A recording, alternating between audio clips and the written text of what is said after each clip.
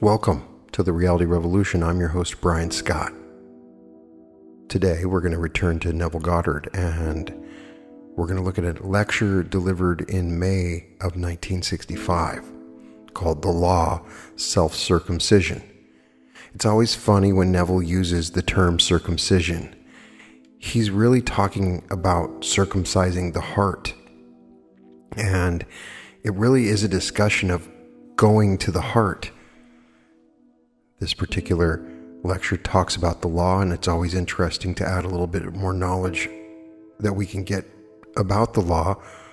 I always enjoy it when Neville talks about the law. The Law, Self-Circumcision, May 28th, 1965. Tonight is on the law. We are told that salvation is from the Jew, and you wonder why. Because you and I think on this level of a certain race of people, a very small minority, and salvation is from that minority. But it isn't so, not in the Bible. So we turn to other aspects of the word to see what is meant by this statement. Salvation is from the Jew. Now we'll take salvation on this level. Suppose you are embarrassed financially. Suppose you're embarrassed in 1,000 different ways. Well, if you realize your objective, which is the solution of your problem, then you have been saved. As we are told, it is from the Jew. Now let us turn to the second chapter of the book of Romans. Here is one who was the greatest promoter of the Christian faith. As we know, it is written by Paul. Whoever Paul was, it is Paul. He tells us, first of all, it is not the hearers of the word who are righteous before God, but the doers of the word will be justified. Then he said, for the real Jew is not one who is outward, nor is the true circumcision external and physical. 2:28. The Jew is one who is inward, and real circumcision is a matter of the heart. It is not a physical, external state. Now in the Old Testament, you find, remove the foreskin of your heart. You find that in the 10th chapter of Deuteronomy, remove the foreskin of your heart.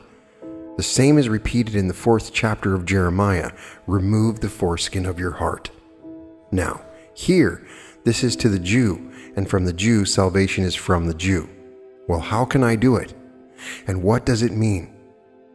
Here, in this room right now, this is the foreskin. Everything in my world that my senses reveal and confirm, everything, that's the foreskin that hides and completely conceals the head of creation. The head of creation is I am. That's God. So I go to bed tonight in the assumption that things are not as I would like them to be.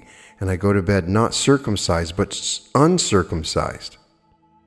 I am told to remove the foreskin. Remove it completely. From what? From my heart. Well, my heart is the center of it all. The very center, the core of my being. So what do I accept as true? The evidence of my senses when I fall asleep. Well then, I am sleeping as one who is uncircumcised. I am told to circumcise myself before God and remove the foreskin of my heart. That the real Jew is not one born after the flesh from the seed of Abraham, but one born after the faith of Abraham. So do I really believe it this night that every dream in my world is attainable? But every dream, if I would sleep unveiled, as it were, completely circumcised, removing the foreskin of my heart. Now James throws much light on it in the 2nd chapter of the book of James. The epistle of James, he said, be doers of the word, and not hearers only. For if you are a hearer and not a doer, you are like a man who looks into a mirror and sees his natural face, and then turns and instantly forgets what he is like. But if you are a doer and not a forgetful hearer, then you would look into the perfect law, the law of liberty, and persevere therein. Such a man shall be blessed in his doing. I look into the perfect law. What perfect law? What is the mirror into which I can look this night? So I go to bed, and then I mentally see a world as I would see it, were I the man that I would like to be. Now, I must not forget it. I must not look into the mirror and see that wonderful state, and then turn away and become a forgetful hearer. I must look into it and persevere, for I can say, I saw it. I am seeing it. I will continue to see it until what I am seeing is perfectly expressed. How do I do it? Very simply. It's a simple statement. The lady is not here tonight. She only comes on Tuesdays. Well, here is a lady in her late 70s, only enough to live modestly, but certainly no extra funds for the normal things of life, what I would call normal. If a fix is needed, a normal thing is to put it back, to repair it. If a painting job is in order, it's a normal thing to paint. Well, she couldn't afford these things, but she heard what you're going to hear tonight, that imagining creates reality, that imagination is spiritual sensation.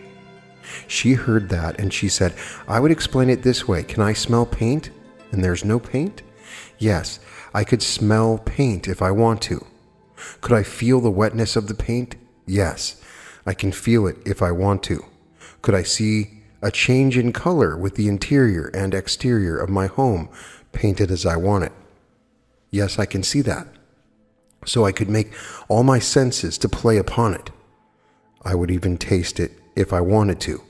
So sleeping in her home that needed repair and needed painting, she believed that she heard, and having believed it, she believed it to the point of producing action on her part, not just believing it.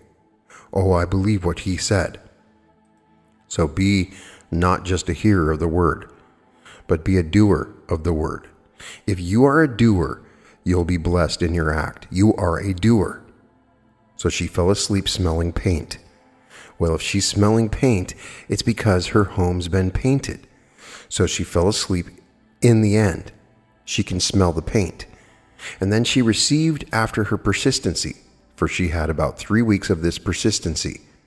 3 weeks, that's all. Night after night, she fell asleep in a painted home. Then came a letter from Lloyd's of London.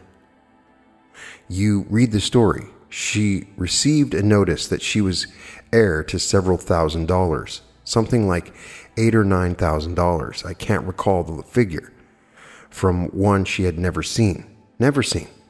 This lady wrote her a few years before, something like 12 or 14 years before, asking her to investigate the nature of the death of her brother, who died in this country.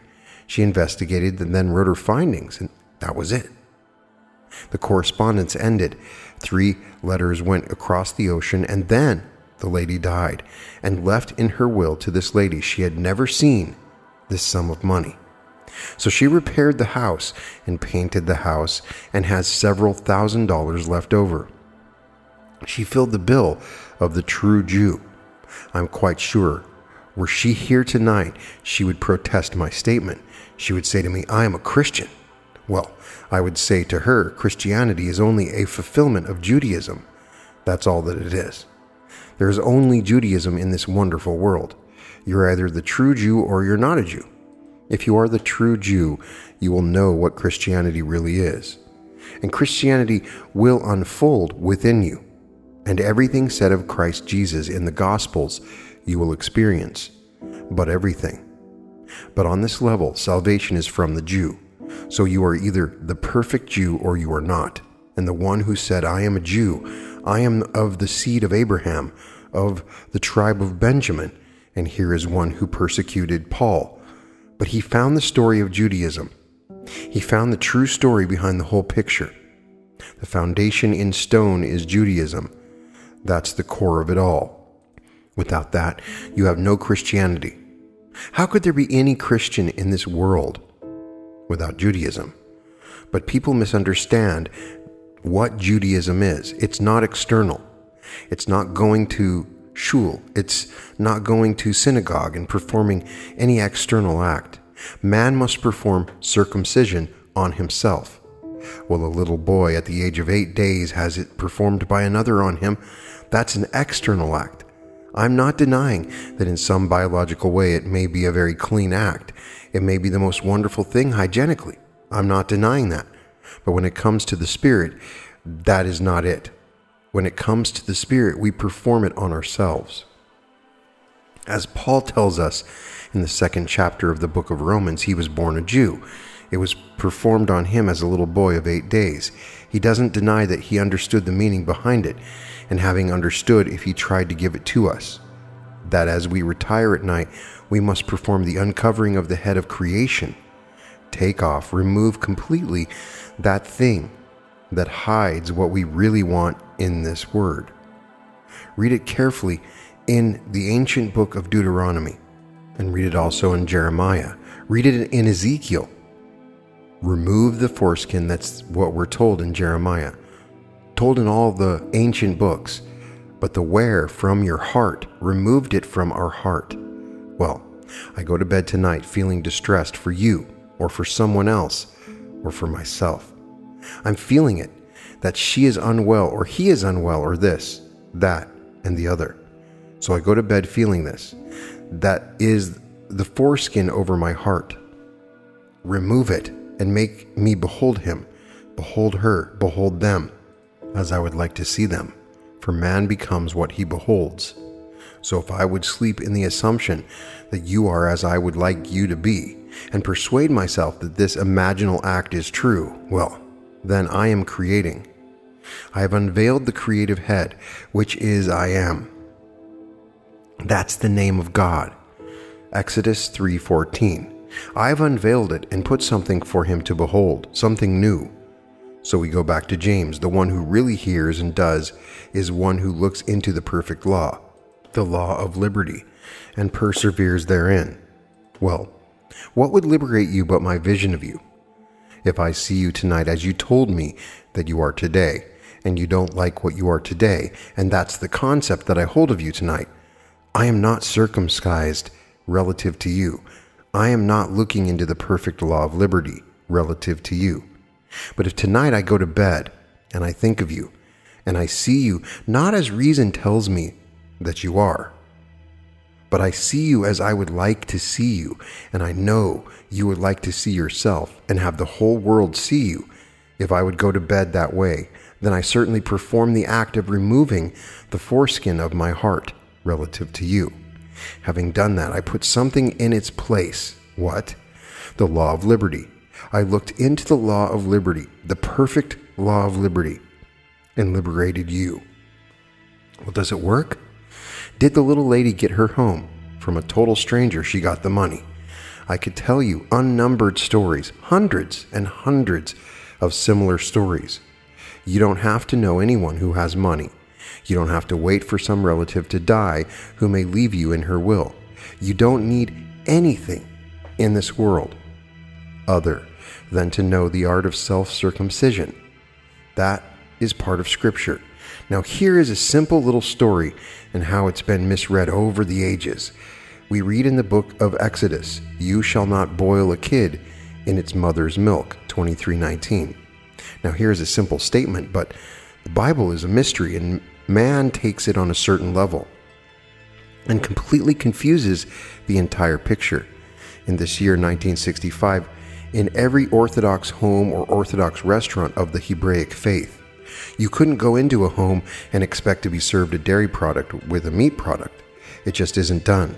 A young bride receives as a gift 2 sets of dishes, one for meat, one for dairy things. You go into a kosher restaurant.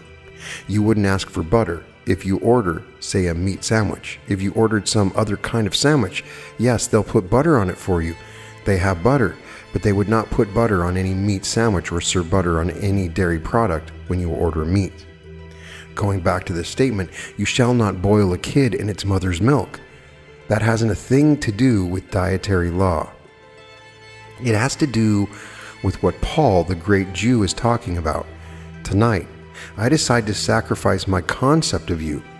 That is not what I want of you in this world. That's the kid, it's my concept. Therefore, I am the mother of that concept. Whether you told it to me or not, my acceptance of your concept of yourself. I simply give birth to it. It's my kid. But I don't like that concept of you.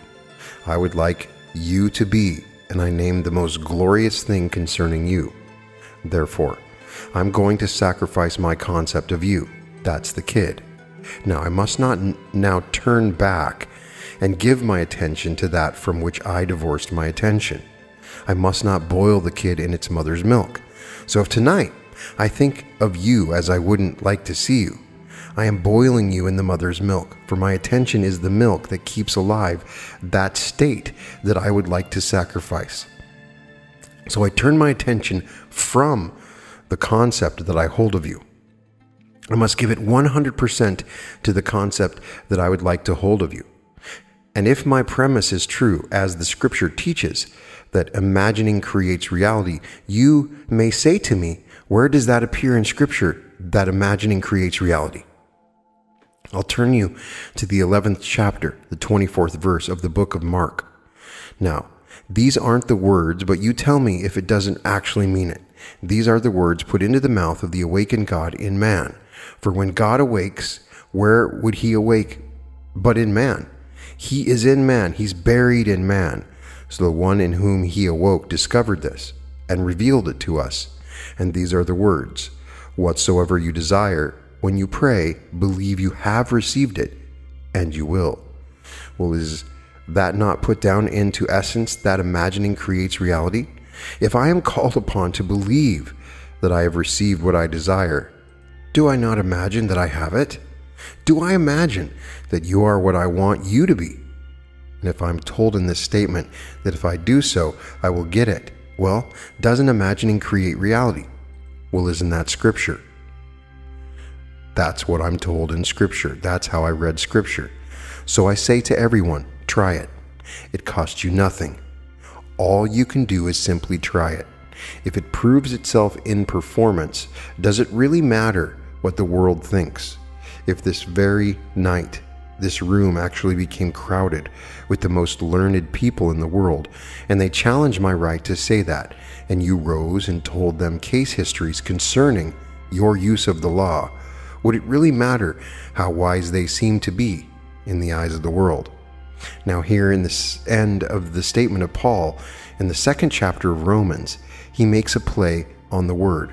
He tells us who the real Jew is: the one who lives inwardly, the synagogue, not one who goes day after day at the death of his father to prove that he is actually keeping alive a certain law. Nothing external at all, but one who inwardly leads this life by circumcising himself. And he circumcises not outwardly, he circumcises the heart, his feelings. He takes off that which veils what he wants to see, takes off the veil completely, and sees what he wants to see. Now he makes this statement at the end of this passage: his praise is not from men, but from God. Now the word praise is Judah or Jew. The word Judah means praise. The word Jew means praise. It's a play on the word.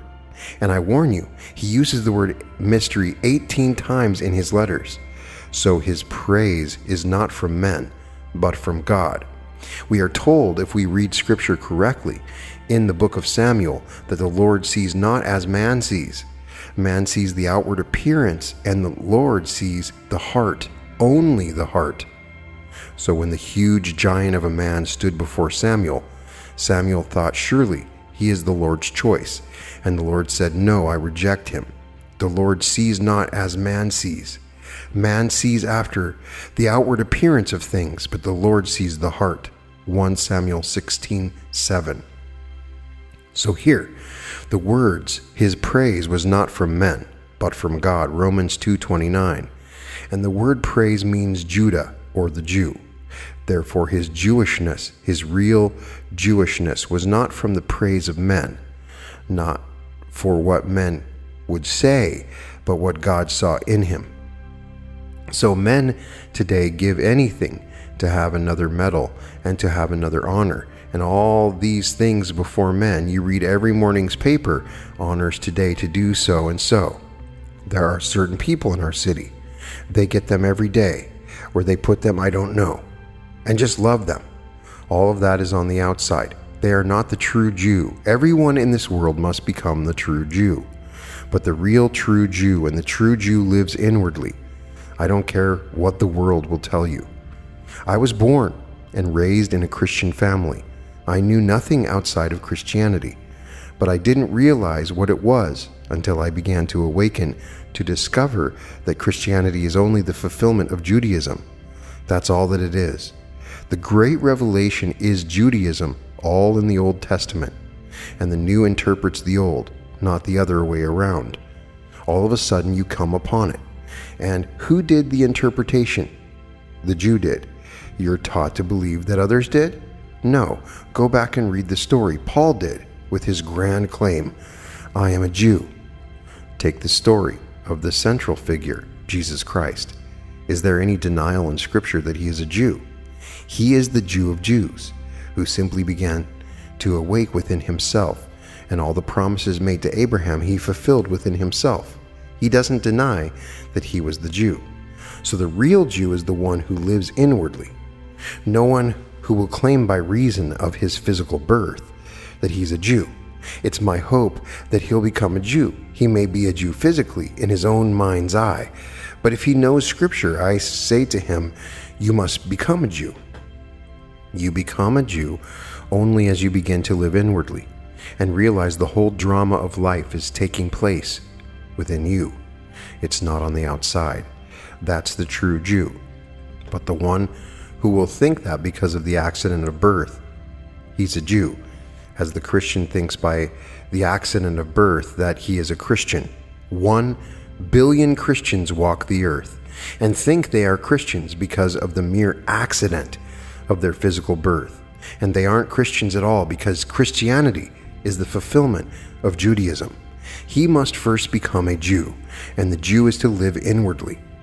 Then man discovers the drama of life is mental. It isn't physical at all. So when man discovers that, it doesn't matter what the problem is. You are intelligent enough to know if this is the problem, what would be the solution? Ask a very simple question. What would be the solution of this problem? Well, you could see it mentally, couldn't you? Well, then you could circumcise yourself. You take off the problem and see the solution. Bring every sense of your body to bear upon that solution. The little lady brought the sense of smell. That was the dominant smell. She could smell paint, and she knew the whole thing must have been done prior to the application of paint. And she knew she could see the color that she wanted. She brought 2 senses. She can bring all your senses to bear upon this unveiled state. And then cover yourself once more with this state. And that's why Paul said, I die daily. What man in this world thinks of dying daily? He died daily. He said, I die every day. If I die every day, then I circumcise myself every day. For the head of creation is covered every day with what I believe to be true. So every night he uncovers himself and he removes this foreskin from his heart. And removing it from his heart every night, he created every night a new world. He said, I die every day. 1 Corinthians 15:31. Here is Paul, the greatest of all Christians, one who said, I am of the seed of Abraham and the tribe of Benjamin. And here I stand condemned by my own people, because they don't understand the great mystery of Judaism. So I say to everyone must become the Jew, the real Jew, the living Jew that walks this earth knowing that the whole drama is taking place within oneself, not on the outside at all. When you do that, well, then does it really matter what the world will say? May I tell you, they'll only say what you are saying. I've been teaching this since the 30s. This is now the 60s. I'm going back into the 30s when I started. And when I started, because I was completely unknown and unsafe in my foundation when I would speak in New York City to audiences of around 1,000 or more, I always would have those who would challenge me in the audience, because within me I was challenging myself. Ministers would come, rabbis would come, priests would come, and they would simply throw the book at me. Well, I was a young boy then, 30 years ago. You take 30 years from me, I was still a young fella. And so I felt unsafe or insecure, and they would throw it. But as things began to unfold within me, and I proved this principle, and I was speaking no longer from theory, but from experience, they didn't come. No one challenged me. All those opposing with opposition were still, because they were still in me. When I stand before you and tell you that Jesus Christ is real in you, but he's asleep in you, and he will awaken in you.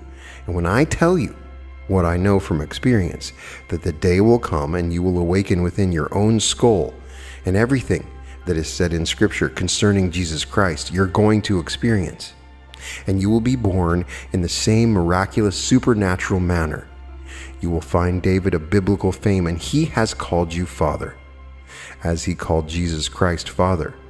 As I had this, not argument, a little wonderful dinner in Barbados last year, and this very wonderful minister of the Episcopal faith, and I was telling him my experience. I said, yes, this explosion in my brain, and suddenly standing before me is David of biblical fame, and David calls me my father. He said to me, knowing his Bible backwards, he said, but David did not call him my father, he called him my Lord. I said, yes, but the word is Adonai, and Adonai is a term used by every son of his father, for every servant of his master, of every slave, of his owner, of every citizen of the emperor. But every son calls his father Adonai, my Lord. So as he said, if David in spirit calls him my Lord, how then can I be David's son? Matthew 22:42. I am David's father, is what he's implying. Then you will know who you really are, for David is the Son of God in the second Psalm. Thou art my son, today I have begotten thee, verse 7. Here is his only begotten son, it's David, and the whole vast world thinks it's another. And it's another. It's David. The David that you read of in the Old Testament, that's the David set up in eternity, so that everyone will reach that moment in the unfolding tree of life when David will appear and bear witness to who you are, because you are that tree, and that tree is God himself. Only David can reveal to you who you are, and David calls you my father. So when David calls you my father, you know who you are. It takes the Son to reveal the Father, and all the priesthoods of the world can tell you what they want. I am telling you what I have experienced. Scripture supports it. It is all in Scripture, Matthew 11:27. Everyone will grow upon this tree of life, and reach that moment in time when that lovely bud will appear into flower, and it's David, that beautiful, wonderful, you can't describe the beauty of David, and he reveals you as God the Father. Yet you are still clothed in the weakness of flesh, and remain clothed until you finish your story, and then you take off the garment. Then you are one with the being who conceived it, all for his infinite purpose. So tonight, take it on this level. Take it on this level. And when you retire this night, practice. If you don't succeed tomorrow, practice anyway. Practice the art of this self-circumcision, the removing of the foreskin of the heart. Practice. If you do, you'll get results. So you can take it not only for yourself, take it for another, but it's all performed upon yourself. As you're told, circumcise yourself to God. Remove the foreskin of your heart. Well, how do I do it? So we remove it by thinking of someone not as they seem to be, unless it's a pleasant thing, but as they ought to be. When you see them as they ought to be, and you fall asleep in that vision as though it were true, then it comes to pass. Now bear in mind, the Word of God is always good news. So we are told, hear the Word of God. It's never bad news. I bring you glad things. I bring you good news. I hear something horrible of someone else. Don't believe it. That is simply the foreskin to be removed. The good news is all that you hear.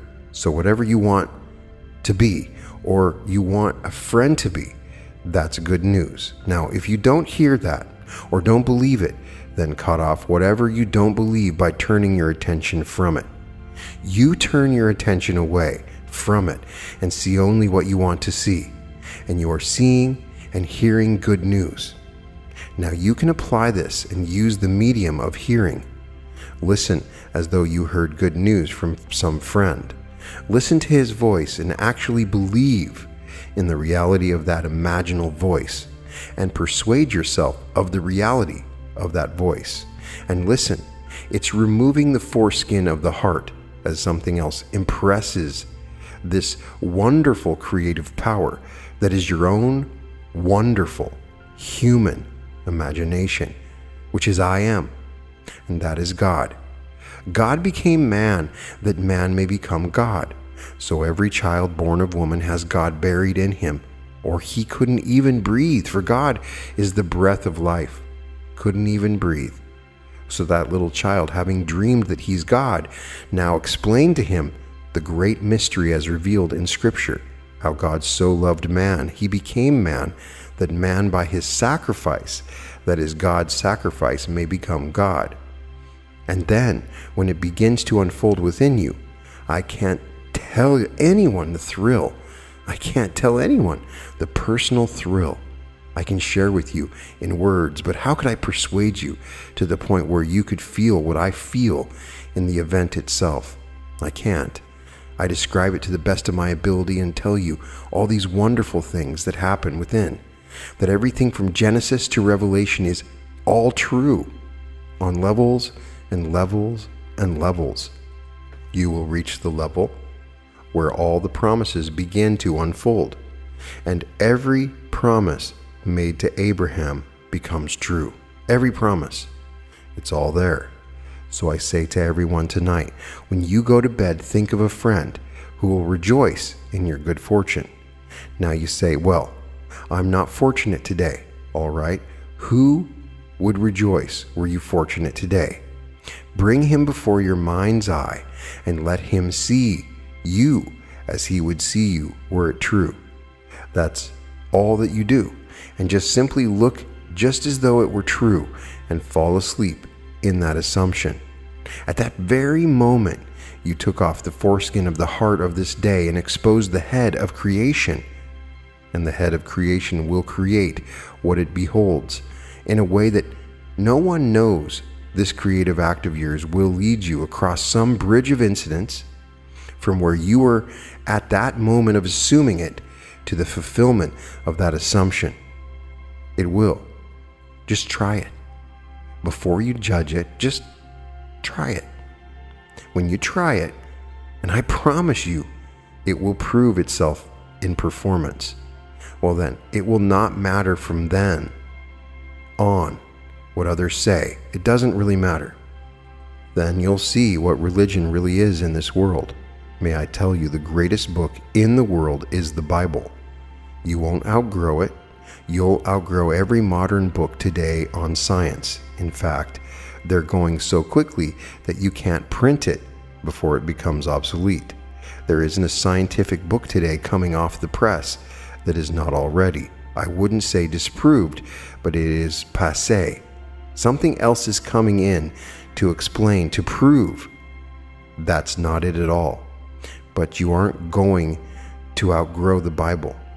The Bible is the book of books. It's the Word of God, and it proves itself in a way that few people in this world realize. But oh, the thrill when the thing begins to unfold within you, and all these things become true.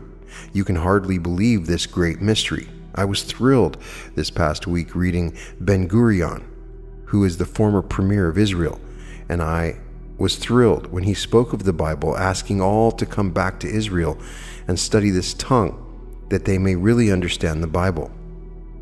To see a man who was the head of his country so in love with the book of books, I must confess I was thrilled beyond measure to read it, that he was so completely carried away at his advanced age in the love of this book. I'll tell you, the real Jew of the world is the one who is not one outwardly, who is one inwardly, who will practice what I have asked you this night to practice. You practice it, and you will know that salvation truly is from the Jew.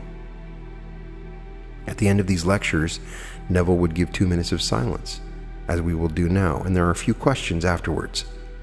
Now, let us go into the silence.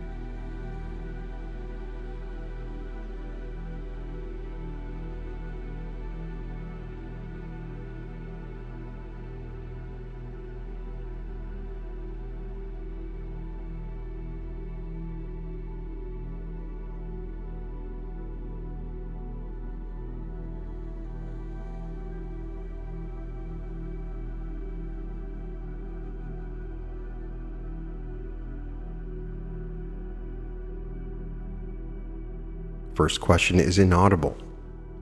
Neville answers, the question is, what is the meaning of heart? Heart is the core. The very center of one's being is feeling. That is the core of being. And so unveil that state. It's not the physical organ any more than the physical organ the world would think of as circumcision.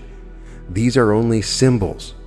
They are not really the true reality. So I don't cut my physical heart any more than I would the physical organ, which seems to be the cause of creation.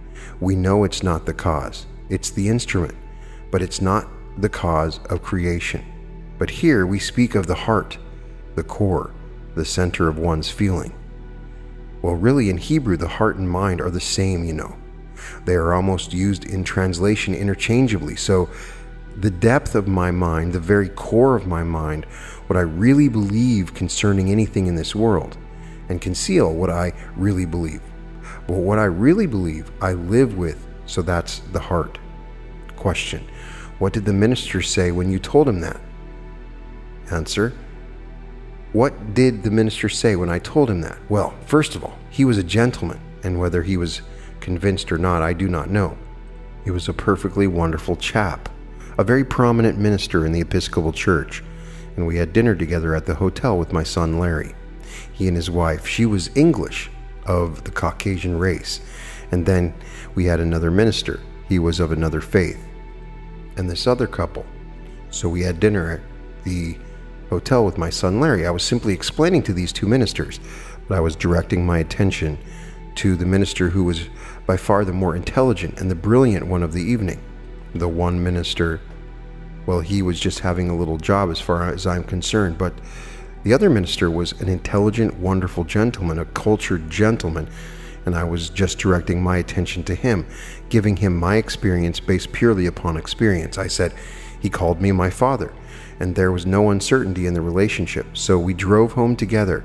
It was another 15-mile drive, and when I got out of the car and thanked him because he took me home to my hotel, I said, you know, every word I told you this night is true. He said to me, I believe it, but we left Barbados before we got together again, so I don't know. but he was so much a cultured gentleman, I don't know if he believed it or not. So that was my experience at this dinner party. It was a perfectly marvelous dinner party. Question: if you're demonstrating something, how do you know what you are demonstrating is the best thing for you, even though you want it? Neville answers, how do you know what you're demonstrating is the best thing for you? Well, my dear, I don't really care whether it's the best or not. If I want it today and getting it tomorrow, I discover I don't want it, then give it away. I've done that with a suit, with a hat, with a pair of shoes. I thought I must have them, so I got them, and then I wondered what possessed me when I thought I wanted them. I gave it away. So it is the joy of getting them, and may I tell you, the equal joy in giving them away. Those who received them from me thought, oh, isn't it marvelous? They were thrilled to receive a suit I'd only worn once, and yet when I saw myself in the mirror having put that suit on, I picked out that material, and it was not something that came in enormous bolts. I go to my tailor. He's been my tailor for almost 30 years now, and Louis brings out this bolt and says, Neville, I think this is just what you need. He knows exactly my taste. And he persuades me. I get the suit, and then I go home, and my wife says, Neville, what possessed you? Why a thing like that? I wouldn't be seen on the street with you. So I gave it to someone else who loved it. So maybe he was praying. He didn't have the money to buy it. I had the money to buy it, and he got it through me. So who knows how this thing jumps? We've got bridges of incidents, and we move across these bridges towards fulfillment, and we think that is the end. We are only the intermediary. He was the end. He was praying. So the one who prayed for a suit, he prayed for it, and I was the medium through which he got it. I've seen that work time and again, so don't be distressed if you buy a hat and you wouldn't be seen at a dogfight. Really, someone else would love it and go to a wedding with it. Just love it. So that's part of the whole grand, wonderful plan. So get it. And who wants to be in the same place forever? Who wants to wear the same suit forever? Who wants anything forever? These are all garments that you put on and take off. When someone says, now this is really it, I'm going to stay here, and suddenly a 30-story building goes up right next to you, and you can't see anything, you're living in a dungeon. 4 years ago, we moved where we are now. We've been there for 4.5 years. There wasn't a tall building in the area. Come see where I live now. There are 30-story buildings, 16-story buildings, all kinds of buildings, and more it gets more and more dark. And so who wants to be there forever? In a little while, they're going to rezone where we live. We really have to push the houses out, rezoned it, and then you'll be left alone in a small little place and nothing but commercial buildings around it. So don't be wedded to anything here. You're wedded to one being, and that being is God, and He'll take you through from place to place until finally you awake and you are He. All is yours anyway, after you awake. Question: when do we know when we're judging and when we're comparing? Answer: when we are judging and when we are comparing? Well, if I understand the question, sir, well, would you give me an example? Question: the statement, judge not lest ye be judged, but at times we compare rather than judge. How do we know when we're comparing and not judging? Well, it's a very good question. You heard it, didn't you? Judge not lest ye be judged. Well, first of all, we're told any judgment you pronounce, it's because it's within you. Now, I wouldn't judge someone if someone comes before me and they say, well, now I did so and so, or this is what I did. I wouldn't tell them because you were lax in the past. That's why you need today. I would say to anyone, what do you want? I am taught to believe, forgive everyone. I don't care what he has done, forgive me. Well, I can't forgive him by just saying that I did.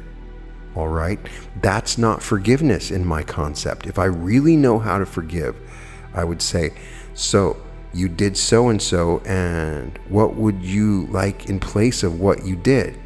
What is your desire? If I can persuade myself of the reality of his desire instead of what seems to be the fact, I'll put that in the place, and then I don't judge him, because I look upon it as states, an infinite number of states, that you and I are in a state tonight. Every child in this world is in a state. Now, the man who would judge is in a good state, and the one who I would judge is in an evil state. I should not condemn the one in the evil state. It's the state. I should go out to create a state to deliver the one from that evil state, not to judge him because he's only in a state. So if I put everyone in this world in a state, I will say to anyone, "What would you want?" When he names it, he's telling me he doesn't want to remain in that state. So I'm called upon to create a state to deliver him from that state. So when I bring him out, he was never really that. He was only in a state. I put him into another state. So if I look upon the whole vast world as simply states into which you and I, living beings, fall either unwittingly or wittingly into states, well, then I can go forward and deliver people by creating states to deliver them. Therefore, I'm not judging people. I just leave them as they are and let others judge them if they will. But I don't judge them. I just simply take them and deliver them from a certain state. Now, I must then be the judge as to what they want. They may not want it more than 24 hours after they get it, but let them be the judge. Lift them into another state. So if I distinguish between individuals and the states they occupy, I'm on safe ground. Man can create states to deliver others from these so-called unwelcome states. Question: does this refer to the subjective part of man or the objective mental state of man pertaining to his senses? Answer: well, if I may use the term, and I think the world accepts it, the whole world could be done subjectively. Confirmation of that work would be objective, and so I must bring it into an objective state to bear witness to the reality of the creativity of my imaginal states. If I believe in the reality of an imaginal state, it should have confirmation. So it takes time between planting a seed and growing the tree or growing the fruit. So I imagine a state. That's the planting of a certain seed. Well, now, there's an interval of time between the planting and the reaping. The reaping would be objective. The planting is subjective. Until Tuesday, and Tuesday's subject is your future. If you want one passage from the Bible, which is only one small part of what I will use, take the 16th chapter of the book of Matthew. And that is the end of the law, self-circumcision. Such a funny title, and I laugh a little bit whenever Neville refers to the head coming out. It almost is humorous on his part. There's a lightness to it. But the idea is there is a part of us that is covered up. There's a part of us that is divine but covered up. And if we can release that part and awaken it, then we are in conjunction with the law that Neville's talking about. The story here is wonderful. I love the story of the woman that smells the paint. Now, the bridge of incidents that occurs in her case comes from decades ago.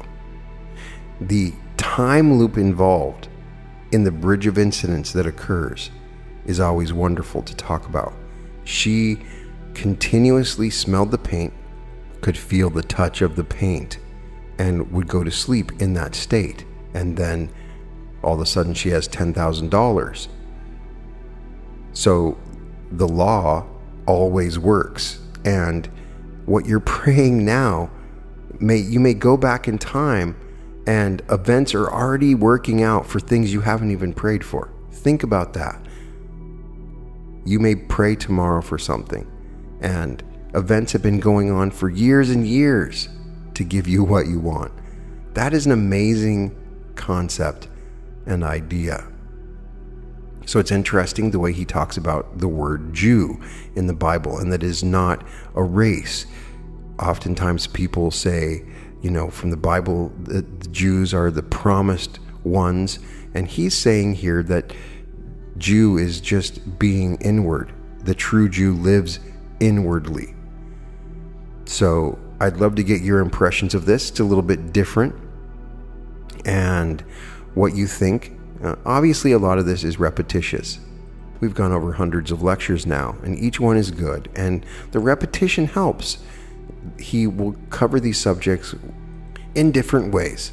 So tonight, go to bed and peel off the skin of your heart and let the head come out. And imagine what it is you want. Feel it, smell it. For smell is something that Neville hasn't referred to as often, but smell it, feel it, use your senses as if it's happening in this moment, and a bridge of incidents will occur to bring you to that moment. Don't give up. Anything is possible. This law always works. Test it. All episodes of The Reality Revolution can be found at therealityrevolution.com. And welcome to The Reality Revolution.